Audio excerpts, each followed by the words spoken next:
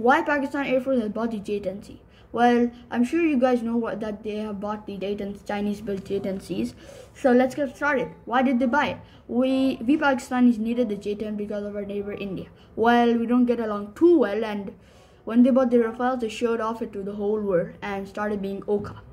Some countries started questioning and challenging our Air Force that we might not be able to hold up. So we bought these amazing J-10Cs, even though we still had a better plane to compare the Rafale with, the F-16. But as they were not well known, we needed something to punch back, and it was the powerful J-10. This made the Indian media go locha and crazy.